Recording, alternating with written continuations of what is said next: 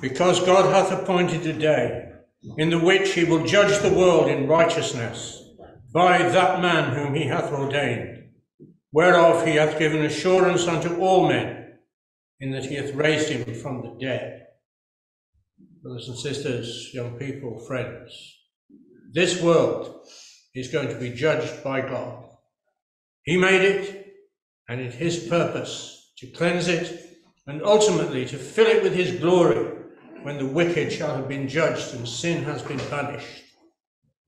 But that judgment will not be accomplished in a moment.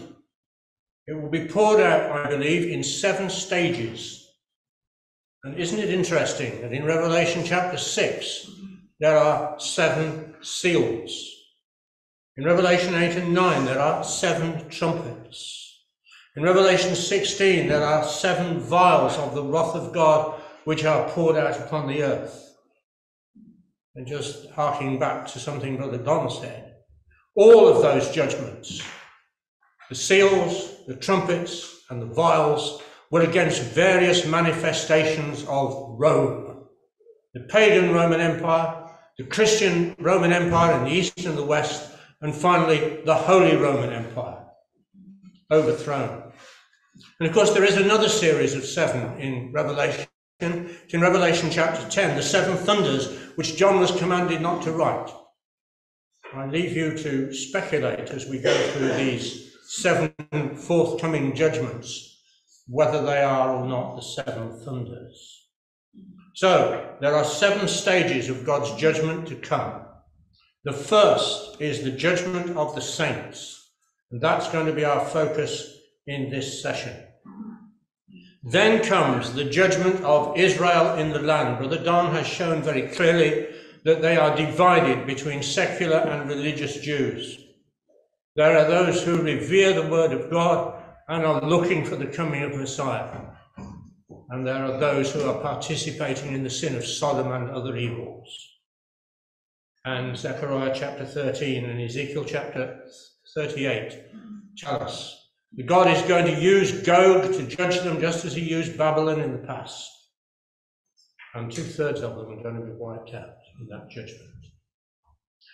Then, number 3, comes the judgment on Gog and his allies, as detailed in Ezekiel 38 and 39 and Daniel chapter 11. Once Gog has been put out of the way, then will come the judgment on the rest of the Jews. The stick of Ephraim of Ezekiel 37 and Ezekiel 20 details how they are going to be brought into the wilderness, and God is going to plead with them face to face, as he pleaded with their fathers in the wilderness of Egypt. He's going to purge out from among them the rebels and those that transgress against him, and he's going to bring the faithful into the bond of the covenant, and they only are going to be brought into the land of Israel, and the 2 sticks of Ezekiel 37 are going to be joined together. And then follows the judgment of the Gentile nations. Daniel chapter 7 and Matthew 25, when the Lord Jesus Christ sits on the throne of his glory, and he won't do that until he has first sat on his judgment seat and judged the saints. When the Lord Jesus sits on the throne of his glory, and all nations, all ethnos are gathered before him, he will separate them as the shepherd divides the sheep from the goats. And the standard of that judgment will be the attitude of the nations toward the nation of Israel. And Brother Don's already highlighted a significant difference in the attitude of Britain and France and Germany towards the Iran situation to that of other nations. How have you treated my brethren? The Lord Jesus will ask. And then once the nations have been judged, the 4th beast has been slain and his body delivered to the burning flame, and the other nations have had their dominion taken away. The Lord Jesus Christ will reign over the earth and rule over the earth for 1,000 years. At the end of the 1,000 years, as Revelation 20 tells us, there will be an uprising of the flesh against the righteous judgment of the Lord Jesus Christ. And they will compass the camp of the saints and the beloved city. and fire will come down from heaven and destroy them. And then finally, the great white throne judgment at the end of the 1,000 years, Revelation 20, verse 11 onwards, when those who have died during millennial rule of Christ and those who are alive at the end of it will be gathered together and judged according to those things which are written in the books. And then death and the grave will be cast into the lake of fire, and God will be all and in all. That's the future that Scripture outlines for us. The thing we need to focus on, brothers and sisters, is that we will be the subject of the first of those judgments. We won't see any of the others as with mortal eyes. Suddenly, we will be called to the judgment seat of our Lord. Luke chapter 17.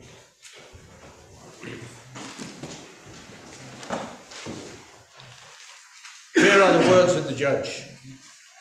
Luke chapter 17 and verse 26.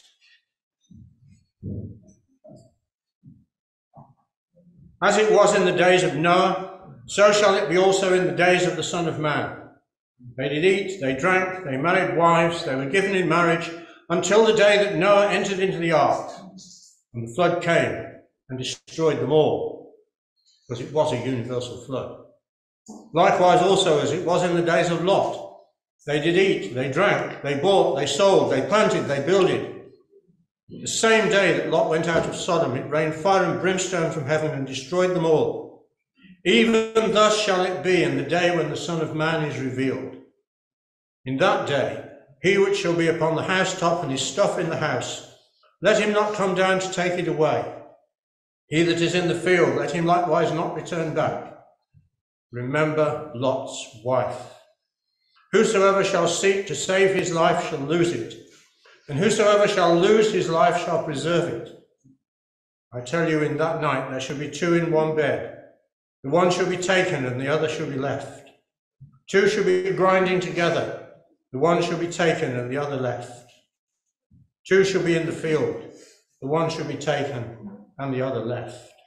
And Luke 21, the Olivet prophecy, and verse 34.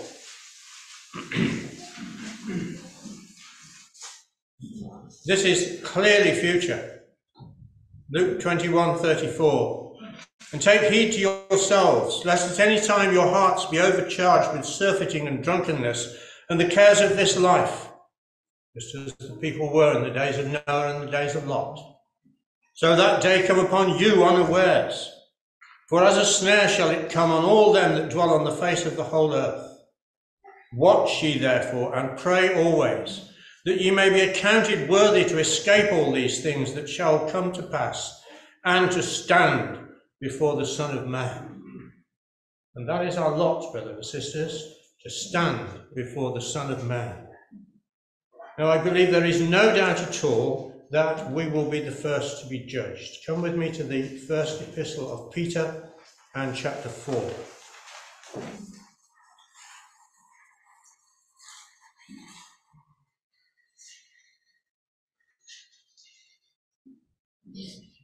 First Peter 4 and verse 17. 1 Peter 4 verse 17. For the time is come that judgment must begin at the house of God. And we are the house of God. We are the spiritual temple in which God desires to dwell. Judgment must begin at the house of God. And if it first begin at us, what shall the end be of them that obey not the gospel of God? And if the righteous scarcely be saved, where shall the ungodly and the sinner appear? There's the scriptural evidence. And I believe there is an Old Testament basis for 1 Peter 4 verse 17. Because begin at the house of God is a quotation from the passage which Brother Todd just read to us, from Ezekiel and chapter 9. I wonder if you noticed it. Let's go there. Ezekiel chapter 9 details the outpouring of the judgments of God upon wicked Israel right at the end of the time of the kingdom, the reign of Zedekiah, the days of Ezekiel's prophecy. But what's the context of Ezekiel chapter 9? We'll come back to chapter 8, verse 1. It came to pass in the 6th year, in the 6th month, in the 5th day of the month, as I sat in mine house, and the elders of Judah sat before me, that the hand of the Lord Yahweh fell there upon me. Verse 3, he put forth the form of an hand, and took me by a lock of mine head, and the Spirit lifted me up between the earth and the heaven, and brought me in the visions of God to Jerusalem, to the door of the inner gate that looketh toward the north. Ezekiel in vision is picked up by a lock of his hair and taken to Jerusalem and set down in the temple by the north gate. And he was shown the abominations which were done in the temple. So, middle of verse 3. Where was the seat of the image of jealousy which provoketh to jealousy?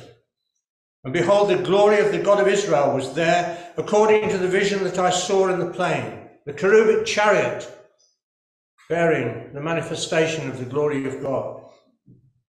And then he said unto me, Son of man, lift up thine eyes now the way toward the north. So I lifted up mine eyes by the way that looked toward the north. And behold, northward at the gate of the altar was this image of jealousy in the entry. There was some idol in the temple which provoked God. Keep your finger in Ezekiel and come back to Exodus and chapter 20.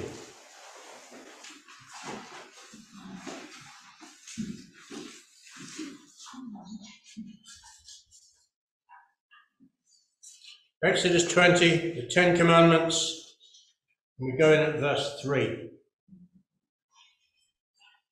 Thou shalt have no other gods before me. Thou shalt not make unto thee any graven image, nor any likeness of anything that is in heaven above, or that is in the earth beneath, or that is in the water under the earth. Thou shalt not bow down thyself to them, nor serve them. For I, Yahweh thy God, am a jealous God, visiting the iniquity of the fathers upon the children, until the 3rd and 4th generation of them that hate me. And that's what's being manifest in the temple in Ezekiel chapter 8. An image which roused God's jealousy because they were worshipping it rather than him. So, brothers and sisters, young people, we need to examine ourselves. What images, literal or electronic, do we have hidden away? Verse 7. And he brought me to the door of the court, and when I looked, behold, a hole in the wall. Then said he unto me, Son of man, dig now in the wall. And when I had digged in the wall, behold, a door. And he said unto me, Go in, and behold the wicked abominations that they do here. So I went in and saw, and behold, every form of creeping things and abominable beasts, and all the idols of the house of Israel, portrayed upon the wall round about. What's on our walls, brothers and sisters? What wallpaper do we have on our laptop or computer?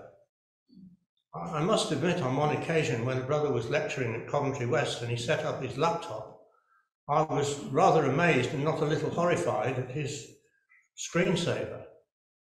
It wasn't a pleasant sight at all, not in accordance with the things that we believe. So, what have we got on our walls? Verse 11. There stood before them 70 men of the ancients of the house of Israel.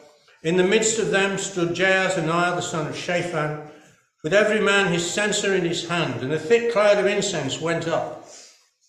Then said he unto me, Son of man, hast thou seen what the ancients of the house of Israel do in the dark, every man in the chambers of his imagery? For they say, Yahweh seeth us not. Yahweh hath forsaken the earth. So what do we do, brothers and sisters, in the dark? Hophni and Phinehas, the sons of Eli, let the lamps of God go out. And in the darkness they lay with the women who assembled by troops at the door of the tabernacle. Keep your finger in Ezekiel and come forward to John chapter 3. And here's the discrimination of our Lord Jesus Christ. Genesis 1 we read that God said, "Let there be light," and there was light. And God saw the light that it was good. And that is the concept that we have all the way through Scripture. But in John chapter 3 and verse 19 we read the words of our Lord Jesus Christ. "This is the condemnation, that light is come into the world, and men love darkness rather than light, because their deeds were evil. For every one that doeth evil hateth the light, neither cometh to the light, lest his deeds should be reproved. But he that doeth truth," truth is something to be lived, not just to be believed. "He that doeth truth cometh to the light, that his deeds may be made manifest, that they are wrought in God." So which category are we in? There are only two: light, dark, spirit, flesh, good, evil, and so forth. Back to Ezekiel chapter 8 and verse 13. "He said also unto me, Turn thee again, and thou shalt see greater abominations that they do. Then he brought me to the door of the gate of Yahweh's house, which was toward the north. And there, behold, sat women weeping for Tammuz." Tammuz was a Phoenician fertility god, and the belief among the pagans was that he died annually and then was resurrected. So this would appear to be the period when he was believed to be dead, and the women were weeping for him. Verse 15. "Then said he unto me, Hast thou seen this, O son of man? Turn thee yet again, and thou shalt see greater abominations than these. And he brought me into the inner court of Yahweh's house. And behold, at the door of the temple of Yahweh, between the porch and the altar, were about 25 men, with their backs toward the temple of Yahweh, and their faces toward the east. And they worshipped the sun toward the east. Then said he unto me, Hast thou seen this, O son of man? Is it a light thing to the house of Judah that they commit the abominations which they commit here? For they have filled the land with violence, and have returned to provoke me to anger. And lo, they put the branch to their nose. Therefore will I also deal in fury. Mine eye shall not spare, neither will I have pity. And though they cry in mine ears with a loud voice, yet will I not hear them. 25 men, the high priest and the 24 heads of the courses of the priesthood. They've turned their backs on God and are worshipping the sun which he created. Instead of praying to Yahweh, come with me to Jeremiah in chapter 2.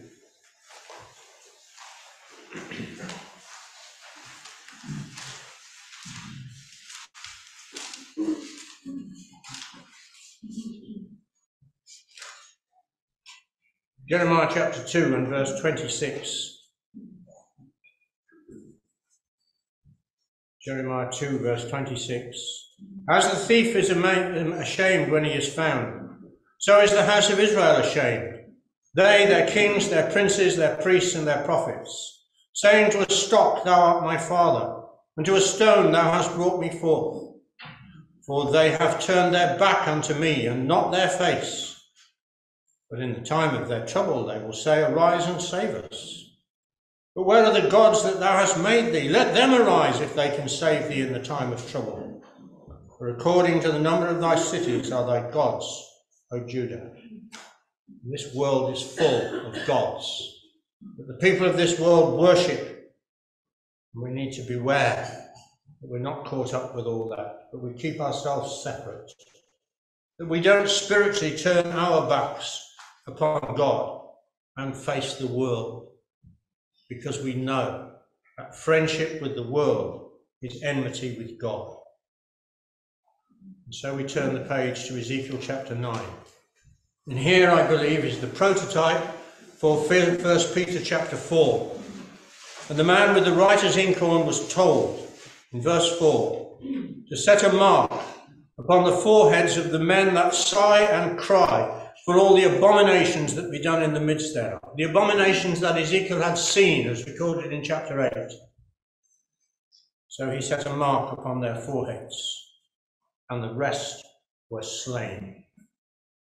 So that begs the question, brothers and sisters, are we sighing and crying for all the abominations that are done, both in the world and sadly in our community?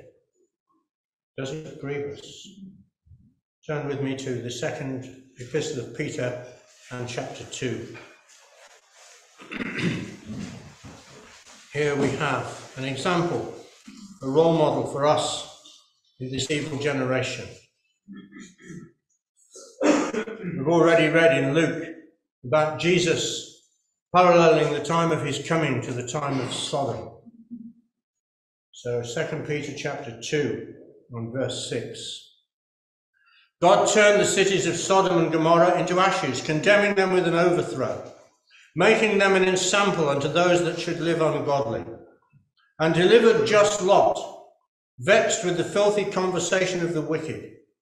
For that righteous man dwelling among them, in seeing and hearing, vexed his righteous soul from day to day with their unlawful deeds. The Lord knows how to deliver the godly out of temptation, and to reserve the unjust unto the day of judgment to be punished. The word vexed in verse 7 means to be oppressed. It's used of the Israelites who were oppressed in Egypt before God, by the hand of Moses, brought them out. But the word vexed in verse 8 is a much stronger word. It means tormented. It's used in Revelation chapter 9 of the way that the Saracens tormented the Catholics. So the Catholics sought death and desired it and couldn't find it.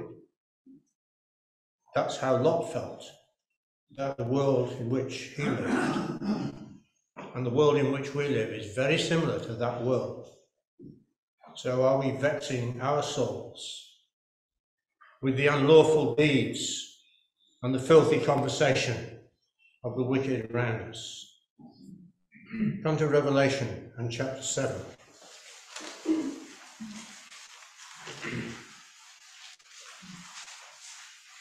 Revelation chapter 7 and verse 1. After these things I saw 4 angels standing on the 4 corners of the earth, holding the 4 winds of the earth, that the wind should not blow on the earth, nor on the sea, nor on any tree. And I saw another angel ascending from the east, having the seal of the living God. And he cried with a loud voice to the 4 angels to whom it was given to hurt the earth and the sea, saying, Hurt not the earth, neither the sea, nor the trees, till we have sealed the servants of God in their forehead. And that comes straight out of Ezekiel chapter 9 as well. Yahweh knows who are his, and he will not judge the world until they are safe. So how do we compare with the righteous ones we've thought about? Are we sighing and crying? Are we vexed with iniquity? And when the men with the slaughter weapons went through Jerusalem and began at the house of God, Ezekiel realized that he was not slain. He was spared. He fell on his face before God. What a lesson for us. Come now to the book of Nehemiah in chapter 10. As we look at another example of a past judgment which has lessons for us as things project forward, because Nehemiah is an amazing type of the Lord Jesus Christ. Twice over, he's a type of the Lord Jesus Christ in his first coming, when he came to seek the welfare of the children of Israel. Is that part of our motivation in the truth and in the ecclesia? To seek the welfare of our brothers and sisters. In Nehemiah chapter 10, they made a covenant. They promised to do certain things in the service of God and of his temple, and in remaining separate from the evils of the world around them. Think about what we have promised to do, to remain separate from the world around us, and the things that we have promised to do for the Lord our God. And then Nehemiah left them. And then he came back again suddenly. And it's impossible from the scriptures to calculate the date of the return of Nehemiah, just as it is impossible for us to calculate the second coming of Jesus Christ. And when he came, He came to fulfill Malachi's prophecy. The Lord whom ye seek shall suddenly come to his temple, but who shall stand when he appeareth? And in Nehemiah chapter 13, we find they'd broken at least 7 of the 10 aspects of the covenant that they had made in chapter 10. And Nehemiah came, and he stopped the evil. He reinstated that which was right, and he drove sinners from his presence. And so the Lord Jesus Christ, when he comes, will say to some, depart from me, ye that work iniquity. And all these scriptures, brothers and sisters, young people, should help and encourage us to walk uprightly in however few or many days there remain. Because the call will come, the call to Sinai. Turn back with me to the book of Deuteronomy in chapter 33. And here's the blessing of Moses, wherewith he blessed the people just before he died.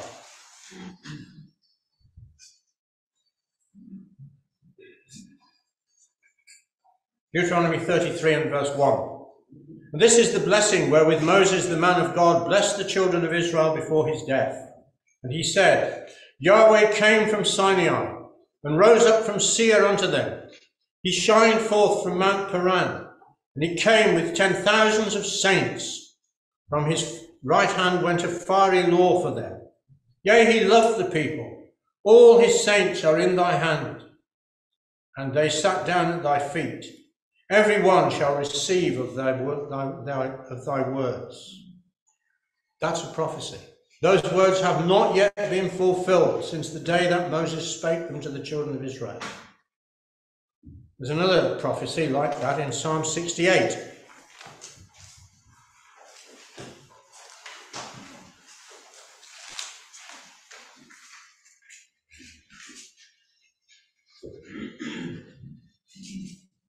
Psalm 68 and verse 17.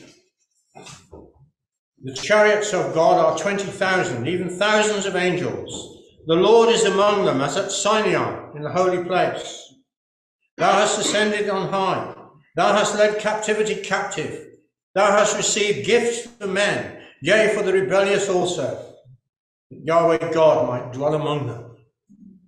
Here's another future prophecy, because those words are quoted, verse 18, are quoted in Ephesians chapter 4, of the work of the Lord Jesus Christ, ascending on high, leading captivity captive, and giving spirit gifts to men. Verse 17 says, the chariots of God are 20,000, even thousands of angels. But it's not the normal Hebrew word for angels. It's not Malach. It is Sinan, the changed ones.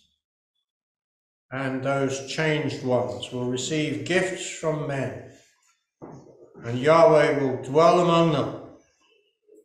And they will go, as we shall see, with the Lord Jesus Christ to do his work with him. Come on a bit further now to Isaiah and chapter 63. As we put together, as it were, the jigsaw pieces that Scripture provides us about this judgment at Sinai.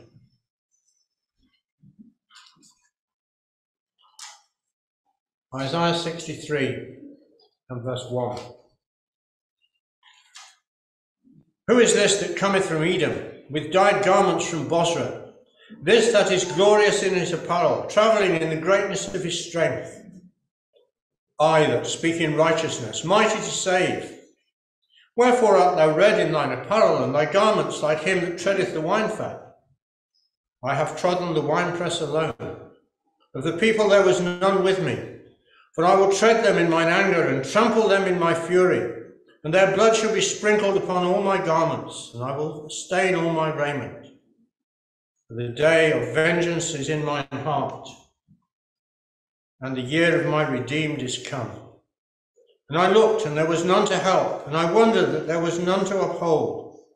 Therefore mine own arm brought salvation unto me, and my fury it upheld me. And I will tread down the people in mine anger, and make them drunk in my fury, and I will bring down their strength to the earth. Those verses, those later verses, are really the provenance of Brother Mike. But it's clear that the Lord Jesus Christ comes from the south, from Edom and from Bozrah, and he comes to judge the nations. I will tread down the people, the Goyim, in mine anger. And then, of course, we have Zechariah 14 and verse 5, well known, I'm sure, to most of us here.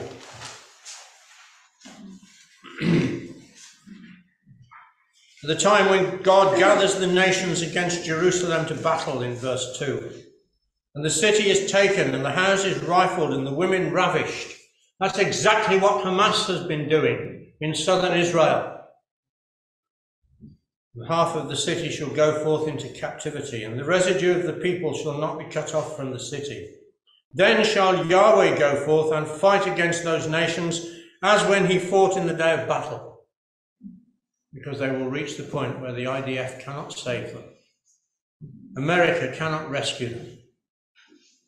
It is only Yahweh who will save them. In verse 4, his feet shall stand in that day upon the Mount of Olives, which is before Jerusalem on the east. And the Mount of Olives shall cleave in the midst thereof toward the east and toward the west, and there shall be a very great valley. And half of the mountain shall remove toward the north, and half of it toward the south. And ye shall flee to the valley of the mountains. For the valley of the mountains shall reach unto Azal. Yea, ye shall flee, like as ye fled from before the earthquake in the days of Uzziah king of Judah. And Yahweh my God shall come, and all the saints with thee. When the Lord Jesus Christ arrives in Jerusalem, all the saints will be with him, already judged at Mount Sinai. There will be a judgment at Jerusalem, but it will be of the nations and not the saints. Matthew 25, before him shall be gathered all nations, and he shall separate them as a shepherd divideth his sheep from the goats.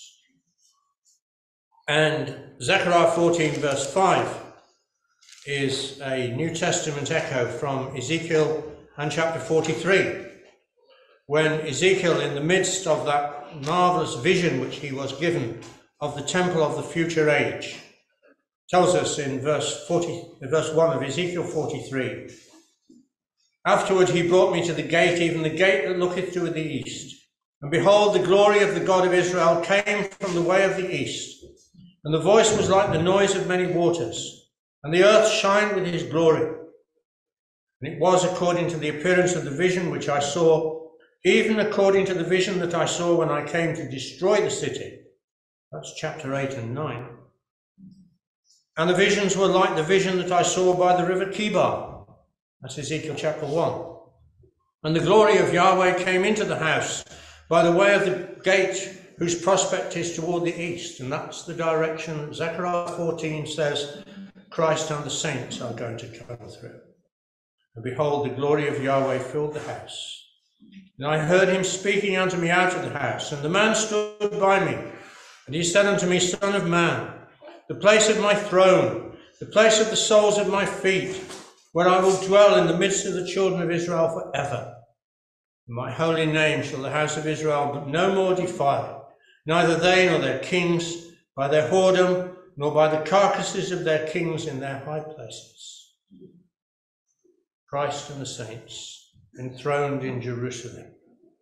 And this glory, Ezekiel says, is like the glory that he saw by the river Kibar, which is detailed in chapter 1. It's the cherubim. Now, if you turn with me to Revelation chapter 5,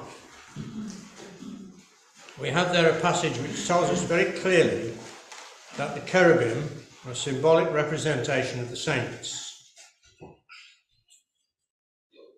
Revelation chapter 5 and verse 8.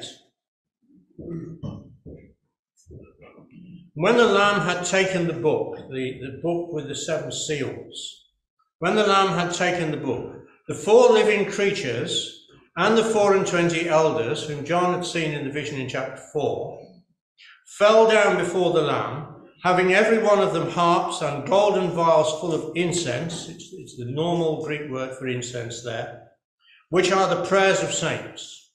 And they are the 4 living creatures and the 24 elders. And they sung a new song, saying, Thou art worthy to take the book and to open the seals thereof, for thou wast slain and hast redeemed us to God by thy blood out of every kindred and tongue and people and nation, and hast made us unto our God kings and priests, and we shall reign on the earth. So there's the connection between the cherubim and the saints. It is the 4 living creatures and the 24 elders who sing the words of Revelation 5 verses 9 and 10 about themselves, unless you are reading a modern version, which is very different, because there are 1 or 2 4th century Greek manuscripts, corrupt manuscripts, which leave out the word us from verse 9 and verse 10. They have to put something in, so they put in the word men. Thou hast redeemed men by thy blood out of every kindred and tongue and people and nation, and made them unto our God kings and priests. So it breaks the connection between the saints and the cherubim. But the vast majority of Greek manuscripts, the word us is there, and the connection is there between the 4 beasts, the 4 living creatures and the saints. Let's go to Habakkuk chapter 3 now. Brother Mike's going to deal with the latter part of this chapter, but let's just have a look at the beginning of it.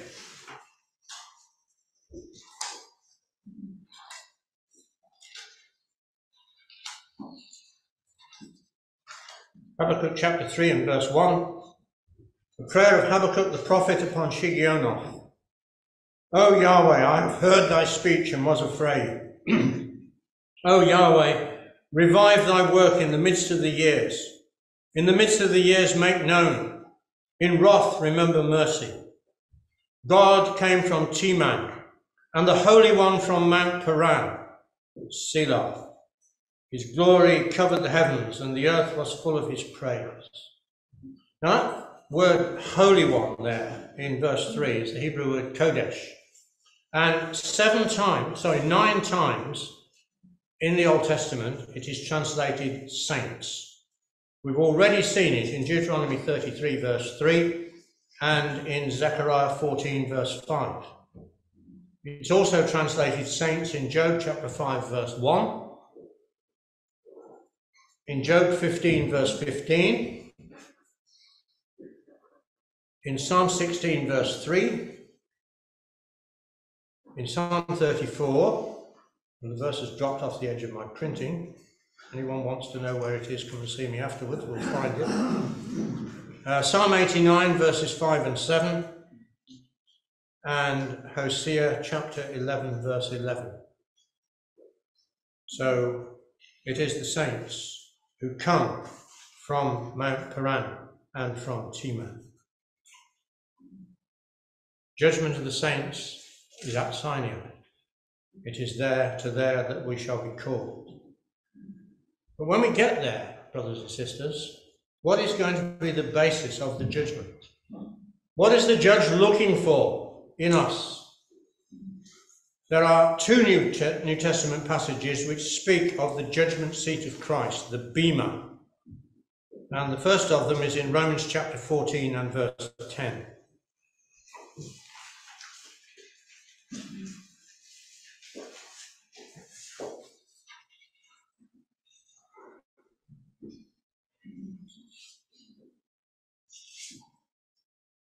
Romans 14 verse 10.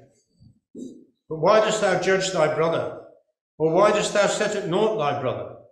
For we shall all stand before the judgment seat of Christ. For it is written, As I live, saith the Lord, every knee shall bow to me, and every tongue shall confess to God. So then, every one of us shall give account of himself to God. And 1 Peter says the same thing. We will have to give account. And the other judgment seat passage is 2 Corinthians chapter 5 and verse 10.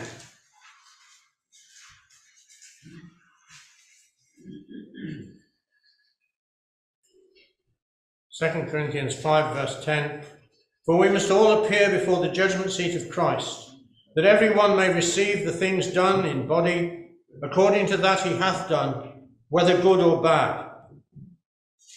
So Romans tells us we've got to give account, and Corinthians tells us there will be a response from the Lord, and he will give according as he determined. So what's the basis of the judgment? What are the criteria on which it is based? Come with me to the Gospel of John and chapter 12. The Gospel of John, of course, is the gospel of Jesus as the judge. It abounds in verdicts. So far I've found over 60 verdicts of the Lord Jesus Christ, 20 by the Jewish rulers and a dozen by the people.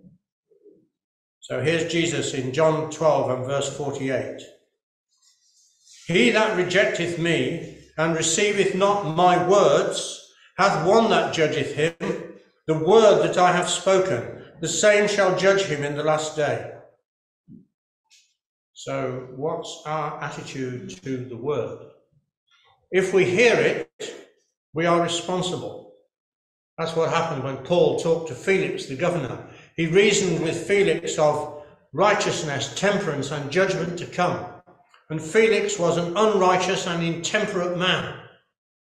And the literal Greek is that Felix was terrified and sent Paul away, because Paul, by his preaching of the word, had made Felix responsible. So the word will judge. We've heard it. We have a responsibility to act upon what we have heard. Now come to Matthew chapter 12.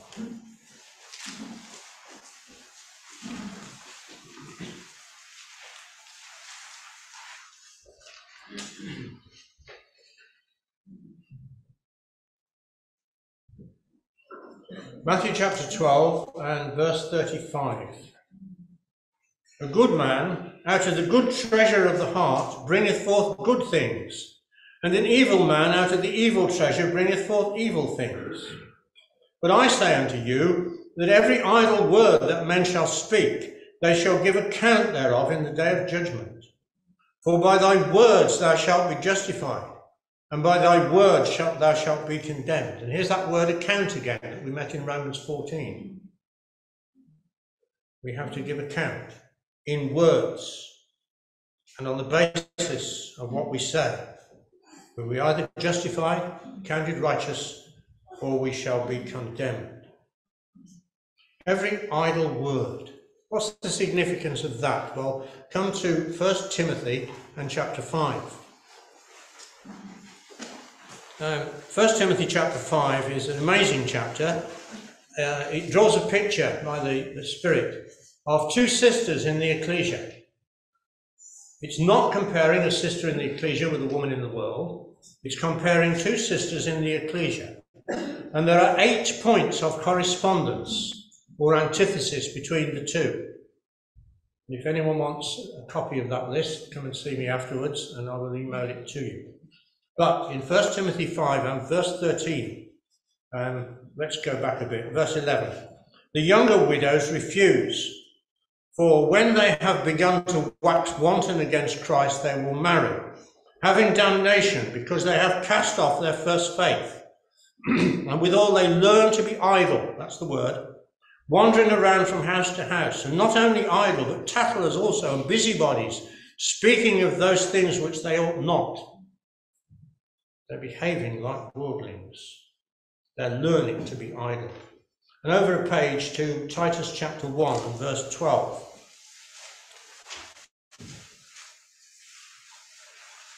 Titus chapter 1 and verse 12. One of themselves, even a prophet of their own, said, the Cretans are always liars, evil beasts, idle bellies. This witness is true. Wherefore rebuke them sharply, that they may be sound in the faith, not giving heed to Jewish fables and commandments of men that turn from the truth. So there's a serious warning there. Come on a little further to 2 Peter and chapter 1. Another occurrence of this word.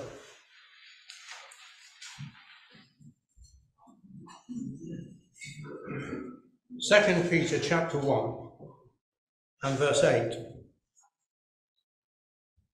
For if these things be in you and abound, they make you that ye shall be neither idle nor unfruitful in the knowledge of our Lord Jesus Christ. Idle means to be barren. No fruit.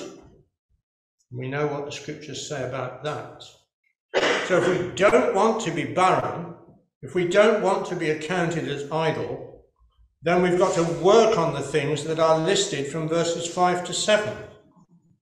Beside this, giving all diligence, add to your faith virtue, and to virtue knowledge, and to knowledge temperance, and to temperance patience, and to patience godliness, and to godliness brotherly kindness, and to brotherly kindness agape.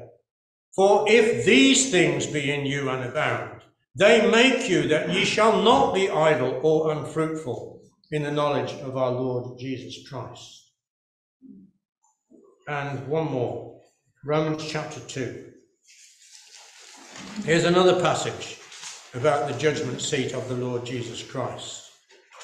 And this subject is really a little bit like a jigsaw puzzle. You've got to find all the pieces and put them together. So Romans chapter 2, and we'll go in at the end of verse 5, which talks about the revelation of the righteous judgment of God, who will render to every man according to his deeds. To them who by patient continuance in well-doing, God will give, those patience in well-doing, seek for glory and honour and immortality, God will give eternal life. But unto them that are contentious and do not obey the truth, but obey unrighteousness, God will give indignation and wrath, tribulation and anguish upon every soul of man that doeth evil, of the Jew first and also of the Gentile. So there's our template, as it were. Are we patiently continuing in well-doing? Are we seeking for glory and honour and immortality? Or are we contentious and don't obey the truth?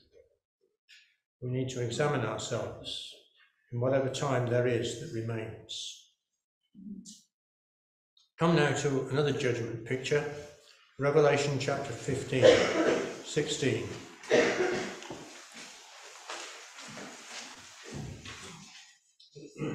This is one of those relatively few places in the scriptures where you can draw a red line or whatever colour line you use to represent the Lord Jesus Christ between two verses and say, at this point Jesus returns. And it's there in Revelation 16 between verses 14 and 15. In verse 14 we've got the spirits of demons who gather the nations to the battle of the great day of God Almighty. And as Brother Don has shown, we can see that happening. The nations gather at New York and the United Nations, and again and again and again they condemn Israel. They're gathering the nations to the battle of that great day of God Almighty. And then verse 15, behold, I come as a thief. Blessed is he that watcheth and keepeth his garments, lest he walk naked and they see his shame. And I believe there's an Old Testament basis for this. It's in Exodus 32, where Moses has gone up the mount to talk to God, and Joshua has gone up with him, and Joshua is as high up the mount as God will allow him to go. And Joshua's eyes are upward, he's focused, he's looking, waiting, watching for his Lord Moses to come down from the presence of God, just as we should be looking, watching, waiting for our Lord Jesus Christ to come. And Joshua is fully clothed, down on the plain. Members of the ecclesia are dancing naked around the golden calf. We know it's the ecclesia because Stephen tells us so in Acts chapter 7. They were the ecclesia in the wilderness, and they're types of us, says 1 Corinthians 10. And they're dancing naked around the golden calf. And Moses said, when he came, suddenly, unexpectedly, as for this Moses, we wot not what is become of him. And suddenly he was at the gate of the camp. Who is on Yahweh's side? What would we do? How would we react? Would we be prepared to go and slay? Just like Ezekiel 9, isn't it? Go and slay everyone who doesn't have the mark. And so they did. 1 Thessalonians in chapter 5.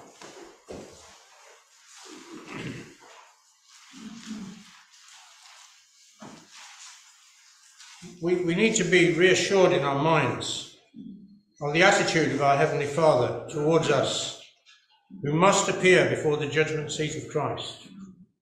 1 Thessalonians chapter 5, verse 1. But of the times and seasons, brethren, ye have no need that I write unto you. For yourselves know perfectly that the day of the Lord so cometh as a thief in the night. For when they shall say peace and safety, echoes back to Brother Don, then sudden destruction cometh upon them, as travail upon a woman with child, and they shall not escape. But ye, brethren, are not in darkness, that that day should overtake you as a thief. Ye are all the children of the light and the children of the day. We are not of the night, nor of darkness. Remember the words of Jesus in John chapter 3. Men love darkness rather than light, because their deeds were evil. But every man that doeth truth cometh to the light. Verse 6. Therefore, let us not sleep as do others, but let us watch and be sober.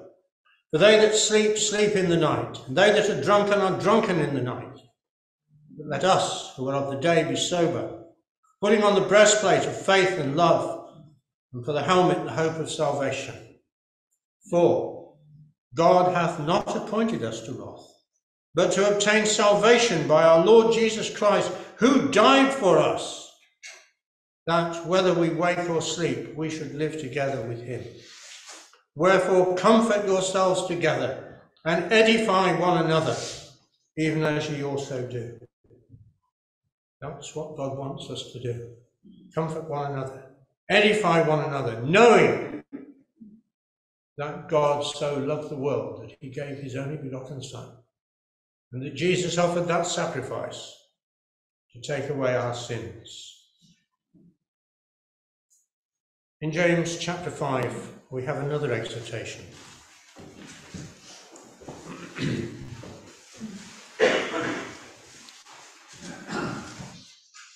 James chapter 5 and verse 7. Be patient, therefore, brethren, unto the coming of the Lord. Behold, the husbandman waiteth for the precious fruit of the earth, and hath long patience for it, until he receive the early and the latter rain. Be ye also patient. Establish your hearts, for the coming of the Lord draweth nigh. Grudge not against one another, brethren, lest ye be condemned. Behold, the judge standeth before the door. Take, my brethren, the prophets, who have spoken in the name of the Lord, for an example of suffering, affliction, and of patience. Look at Hosea, commanded to marry the very opposite sort of person, sort of young lady that he might have wanted to marry, and all that he had to endure until eventually she came back. Look at Jeremiah. Words were despised. He was cast into the miry dungeon. Look at Ezekiel. He was struck dumb unless God spoke through him, even through the period when his wife died. Take, my brethren, the prophets, who have spoken in the name of the Lord, for an example of suffering, affliction, and patience. Behold, we count them happy which endure. Ye have heard of the patience of Job, and have seen the end of the Lord, that the Lord is very pitiful of tender mercy. Think about Job, the way God dealt with him, and ultimately restored him to twice as much as he had before. Let's go finally now to the very last chapter of the Scriptures, Revelation 22.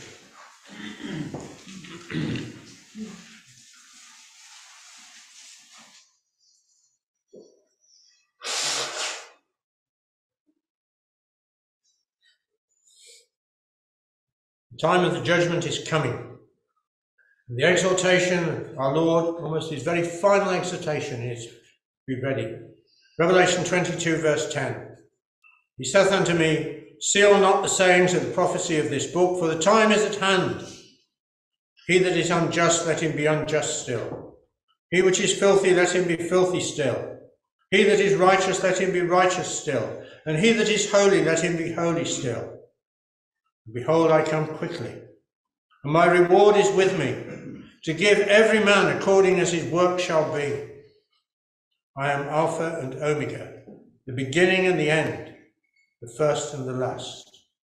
And then there follows in verse 14 a marvellous picture, which is the antithesis of Genesis chapter 3. Because in Genesis chapter 3, we have a man who hearkened to the voice of his wife and did not do God's commandment, who was debarred from eating of the tree of life and could not enter in through the gate into the garden because of the cherubim and the flaming sword. Here now in Revelation 22 verse 14, we have not just one man but a multitude who do God's commandments and are given right to the tree of life and are allowed to enter through the gates into the city, where there is no need of the sun or the moon, the glory of God and the Lamb are the light thereof. And they, hopefully we, the flesh, just like Adam, but it is possible to subdue the flesh with the help of the Word of God and to do God's commandments to the extent that we will be given right to the tree of life. So the exhortation of our Lord Jesus Christ is to be ready, that we might be recognized as having done his commandments, which are not grievous, says the apostle, and given access to the tree of life and entrance into that wonderful city.